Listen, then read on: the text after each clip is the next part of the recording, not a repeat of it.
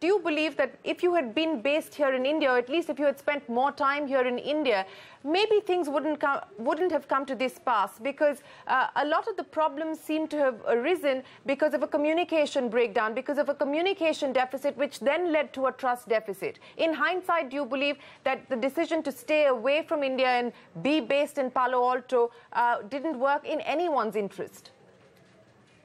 Shereen, I don't want to talk about things looking backwards anymore. It was an incredibly challenging job, and I mean, the clients are all outside India, and we forget that the business of the company is with the clients, and meeting them, working with the teams that are there is how you understand what's going on. The innovation is happening here in Silicon Valley, and so it was a complex balance of spending time, mostly in airplanes, as you know. And so,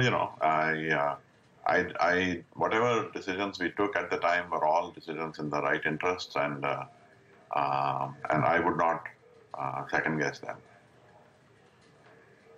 Have you heard from employees, clients, investors in the last 24 to 48 hours, Vishal?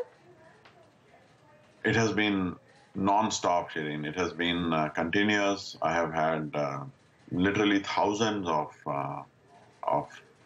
emails and messages and so forth from employees. It has been overwhelming, from customers, from investors, from partners, from everywhere. And it has just been, I am so far behind on responding to those, and it has just been absolutely overwhelming. And it is very moving. It's like, I mean, there is a constant,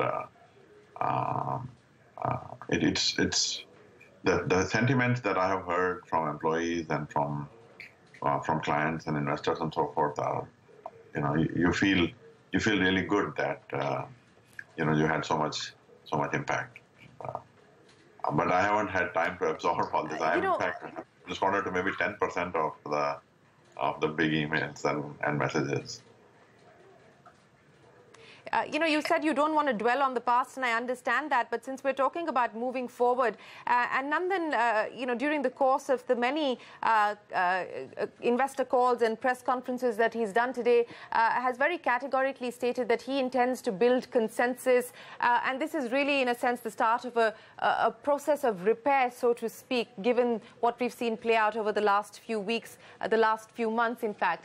If I were to ask you about the process of reconciliation, re-establishing a connection that you enjoyed with Mr. Murthy, is that something that you would hope for? I mean, why not? You never say never to these things. But I mean, I want to take some time and think through what I want to do next, and then you have to give everything you've got to that, whatever that new thing is that you're going to do, and so. You don't want to make, commitments like this about the future, but why not? Would you reach out to Mr. Murthy? Shereen, come on. What I'm thinking about is, first of all, I'm late for taking my kids to school, and second thing I'm thinking about is. The world around us is going through a very profound change, and I want to do something about it in a big way. Let me end then by asking you, you put a strategy in place for Infosys. You believe firmly that it is an iconic company, that it has a resilience, and it will continue to grow further from where you've left it. How confident do you feel about the future of Infosys, given what you were able to contribute by way of its strategy? It comes down to the power and the imagination of the Infosians, and it is my big pride of the last 3 years is to, in whatever little way that I could, of helping to ignite that creative confidence. And it is an amazing institution. It is an extraordinary institution, but it is the people. It is made of and made by the people. And the people will carry it forward. And now you have one of the most iconic leaders and the most iconic Infosys Nandan running it, and it is so.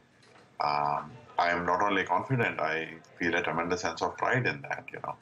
You give 3.25 years of your life completely and wholeheartedly to a mission like that, and I hope that when we look back on this time, that people will see that the change away from this global delivery model based on cost and labor arbitrage towards a model where the imagination, the entrepreneurial spirit, the ability to innovate out of every Infosys, that is the future. That this happened in my time, and it was planted and it started to grow in my time, and then it became a mighty tree after that. So I'm very proud of the 3 years, and I'm very proud of the company, and I'm very hopeful, and with all my being, I wish it the very best, and I wish Nandan the very best. But broadly Vishal also Sikka, yes, go ahead. Go ahead. I was going to say that this idea of transforming our humanity, of transforming ourselves into entrepreneurs, into innovators, into people who can create the future. Alan Kay always says that the best way to predict the future is to invent it.